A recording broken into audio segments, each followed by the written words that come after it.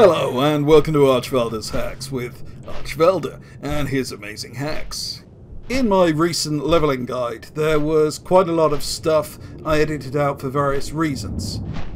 Now there were some tricks that were just too hardcore to go public, like this method I'm demonstrating here where you can one-shot every mob in a dungeon using a party sync trick and get full XP even in the 110 to 120 bracket. I'm going up 30% of a level from 118 to 119 in a few seconds here. You might be able to figure out what I'm doing just from watching this clip, but I'm not going to spell it out publicly as it would get hotfixed. This type of content is the sort of thing I normally put on my Patreon for that reason. By contrast, there was a lot of stuff that just wasn't good enough to make it in, and I had to ruthlessly edit out. I do have quite high standards for that type of video. That said, some of the plays I edited out were quite strong and or fascinating for other reasons, so I thought I'd make a separate video outlining their strengths and weaknesses. This is more of a niche video, but there might well be something here that you personally can use. Most of these plays are not interesting to everybody, but they may be very interesting to somebody. Now, first up, there's a very strange place here in Zuldrak in Northrend. There's these Rageclaw mobs, they're friendly to the player, and they fight an endless battle with the Drakari trolls. Now, look what happens when I use a fire blast on this troll before any of the Rageclaw mobs engage. I'm then going to drop combat and let the Rageclaw finish off the troll. I'm getting full experience for the kill, even though the Rageclaw mobs did most of the damage. Provided you tap the mob with a damage attack, you can let the Rageclaw do all the work, and combined with the troll's instant respawn, this makes for quite an effective experience farm in the 60 to 80 bracket. The only reason I didn't include this one was that I felt it was more enjoyable to use party sync methods to explore areas of old Azeroth I wouldn't normally level through. Worth mentioning, you also get some rare and valuable transmog drops if you do this farm long enough. Now, in the Ashara quest chain, there's this bizarre little quest called Nine's Plan, where you ring this doorbell and out comes this weird mutant goblin monster thing with tendrils. You can ring the buzzer as many times as you like and the mob will keep appearing. Now, on the face of it, this seems like a really good instant respawn farm, as the mob awards full experience. However, 2 tendrils spawn also, which are time consuming to kill and don't award experience. Now, the obvious solution would be to drop combat in some way, but there's no really time efficient way to do that I could discover, with the exception of Hunter's feigned death. Hunters might want to try this. The following trick is just a simple method to buff your own characters. All you do is Alt plus F4 on the character you want to level, and the character will stay in-game motionless for a minute. You then log in on a high-level character and buff your leveling character.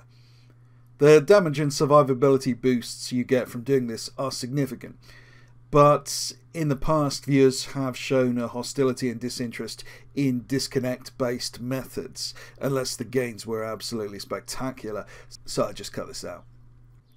That said, potentially you can get full raid buffs on your leveling character, and obviously that does make a significant difference to your leveling speed.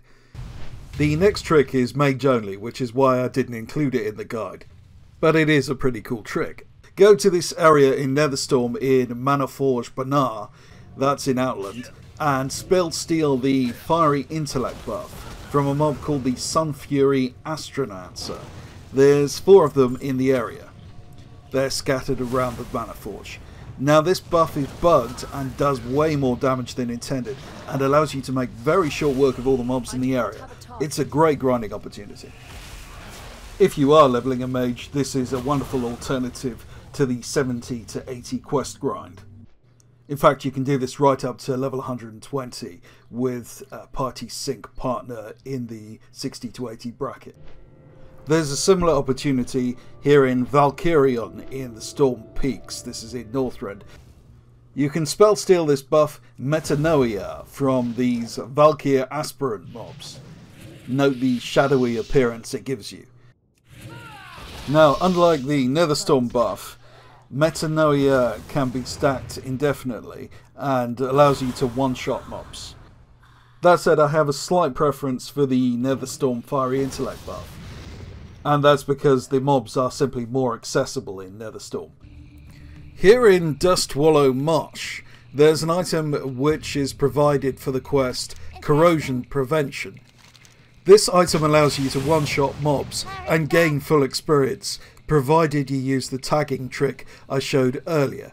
Just attack the mobs in question with any kind of damage attack, and then use the quest item.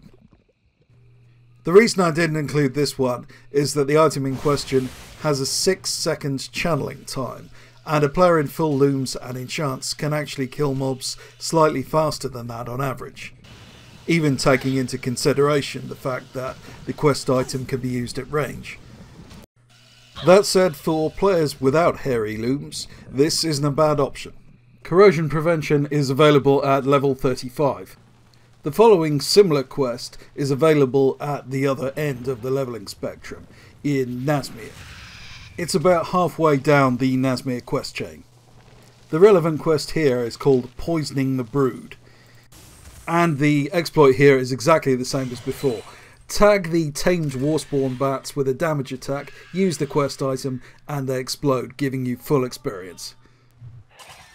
This is visually spectacular and a lot of fun to do, but it's not really viable as an optimized form of leveling. The following method isn't a leveling method as such. It is a way to earn currency for the draft of the 10 lands elixir, which gives you a 10% XP and power boost when leveling. You buy these with medals you can earn from doing warfronts. Now, what most people do is enter a warfront and then auto-run into a tree or something because they don't want to do the warfront. That's not actually the right way to do it. What you should do is this. Just enter the warfront and then log out. And then go and do something else for around 20 minutes. No more, no less. Re-enter the warfront and it should be basically over. I didn't include this one because while I personally don't have any issues with exploiting holes in the code of a billion-dollar operation like Blizzard, it is a bit different when you are getting other players to do all the work for you. Now there's another Ashara Horde quest available from level 10, and this one's called Waste of Time, and this is a way down the Ashara quest chain. And I really like this one because it's got a completely unique and exploitable mechanic. In this quest you're supposed to pick up these herbs, but if you don't actually loot the herbs, but keep going through the motions, you'll find you get a buff which increases your damage up to 100%. The debuff lasts a full minute and can be refreshed by spamming opening of any of the time herbs. Now 100% damage buff obviously makes it very easy to kill any of the mobs in the area. But unfortunately, the mobs in the area are all scattered and none of them respawn particularly fast, which is essential with this type of exploit. You need something where you've got an overpowered damage buff from some source or other, but you've also got some instantly respawning mobs. What I didn't realise when I made the leveling guide was that this mob here, this stone giant Balboa, actually has a fairly fast respawn timer of 30 seconds. And one of the items you can get dropping from him is quite valuable. There's another fun quest for low-level Horde players here in Stone Talon Mountains. This quest is called To Battle Scar. It's about halfway down the Stone Talon Mountains quest chain, which is quite fast. In this quest you get to pilot a tank which kills everything in the vicinity. Now you don't get XP for killing things in the tank. However, if you've got a partner and they tag something, they will get full XP for anything you subsequently kill. Again, you have to get your partner to tag any mob with some kind of damage attack first. Fun as this is, there are much better ways to use the synergy between two players effectively.